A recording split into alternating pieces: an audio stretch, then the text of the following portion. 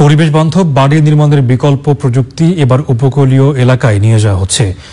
Still স্ট্রাকচারের এই shelter centre নির্মাণে পোড়াইটের পরিবর্তে ব্লক এবং ফেরোসিমেন্ট ব্যবহার করা হবে।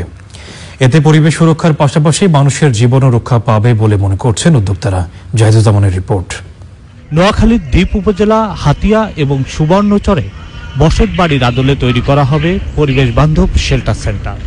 স্টিলের ফ্রেমের উপরে এ বাড়ি নির্মাণে হলো ব্লক এবং ফেরো সিমেন্ট প্রযুক্তি ব্যবহার হবে। ইতিমধ্যেই ইউএনডিপির সহায়তায় বাড়ির মডেল প্রস্তুত করেছে centre for housing and building research HBRC। আর উপকূলে প্রকল্প বাস্তবায়ন করবে দ্বীপ উন্নয়ন সংস্থা। এই বাড়িঘরগুলো হবে দোতলা বাড়ি।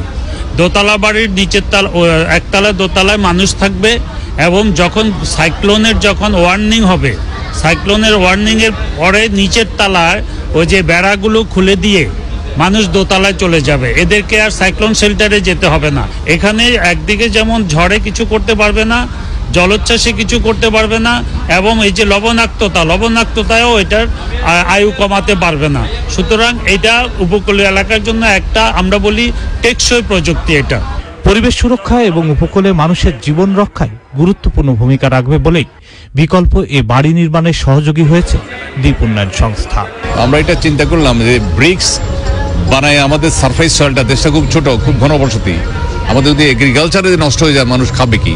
এই জন্য আমরা অল্টারনেটিভ চিন্তা করলাম। হাতিয়ার সন্দ্বীপ, এসব দ্বীপের দক্ষিণে প্যারাবন হয়েছে গ্রিন, এগুলি কিন্তু কেটে কেটে ব্রিকফিল্ডে সেল করা হয়।